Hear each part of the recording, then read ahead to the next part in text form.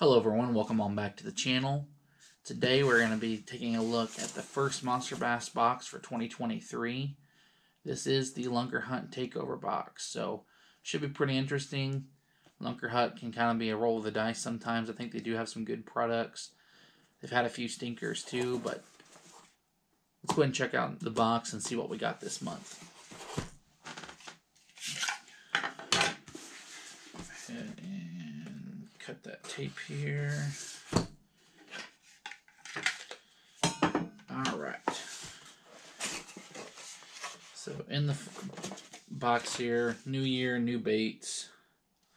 So this is the Lunkerhunt Takeover, so it's going to have some information here about how to fish these baits. The baits themselves, you know, what they are.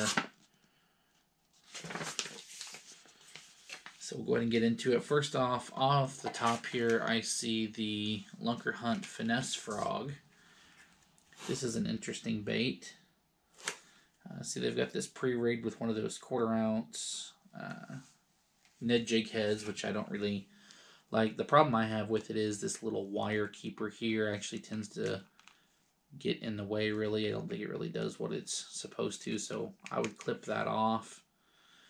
One thing you could do with the regular little frog here, maybe take like a little 2-aught EWG, just kind of run that across the top like you would a normal little plastic toad or topwater frog.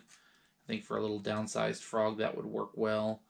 But if you're going to rig it the way that they have here as the Ned rig, I think one great application for that would be bed fishing. I could really see that doing some work on beds, and that's how I plan to try to use that this season.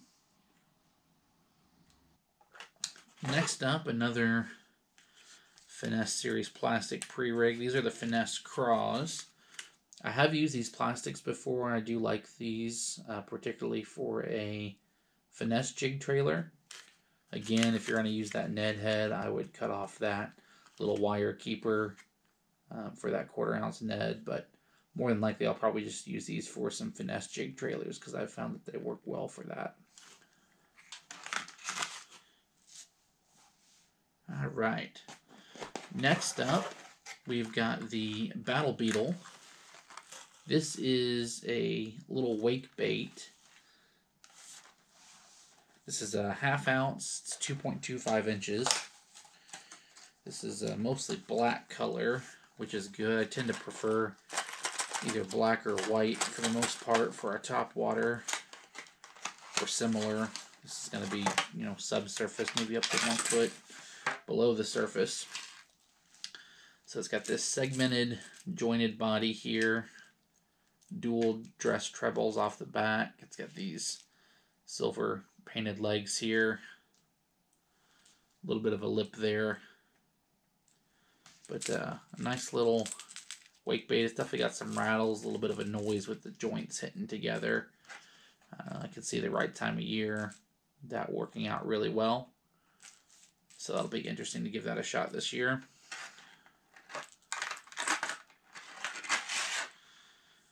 Next up, we have the Lunkerhunt Reckless Roach. This is another topwater bait. This is very similar to the Spider that they put out a few years back. Just a little bit of a different profile, 6 legs instead of 8. Again, this is a 3/8 ounce. It's a 2-inch bait.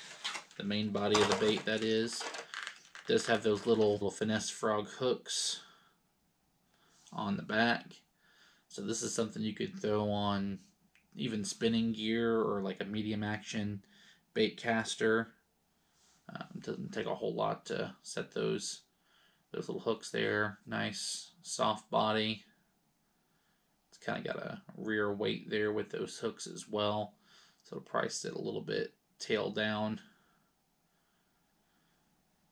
Interesting color. This is sort of orange, yellow, brown. Do they have a name for this particular color?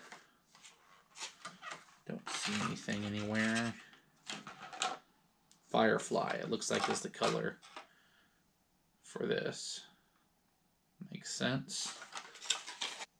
Alright, next up, another topwater bait. Again, with where I'm at, we barely have fishable water, let alone, top water right now. So it's going to be a little while before I can use this one. But we've got the Crush Popper.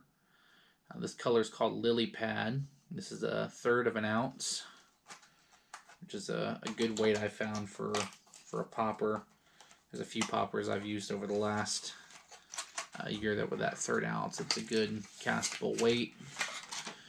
So we've got this rear fluorescent chartreuse green dress treble, a little bit of a transparent body there, sort of a leopard frog type pattern, baby bass type pattern. It's a popper, decent cup to the mouth, not a huge cup, but should be enough. I imagine this will do well. I couldn't see any reason why it wouldn't.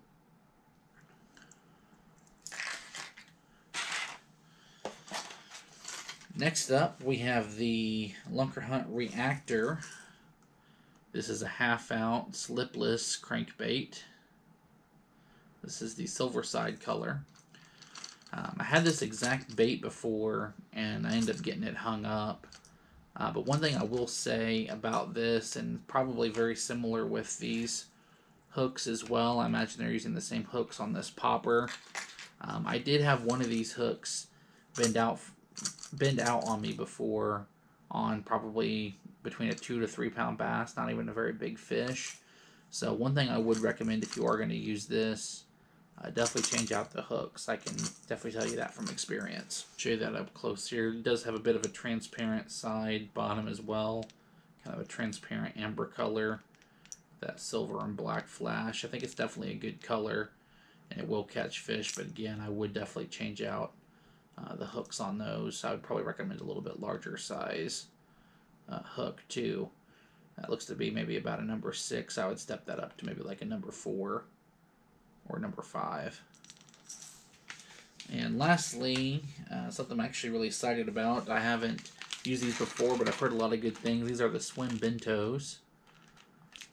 One of the advantages with these is you have a mylar strip in here, which does help give it some rigidity and some durability.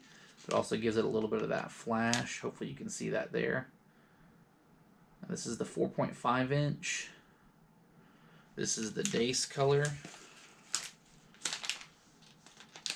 So these are sealed, so I'm actually not going to open these right now, but hopefully you can see there through the packaging that nice flash that you get from that mylar. And of course we have this little Lunkerhunt sticker here. Little Lunkerhunt card. Looks like they've got a promo code MBLH20. You can save 20% over on the Lunkerhunt website.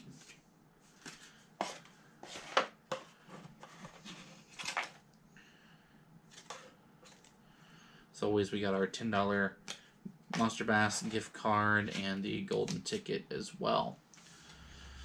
So that is the January 2023 box, the Lunkerhunt Takeover box.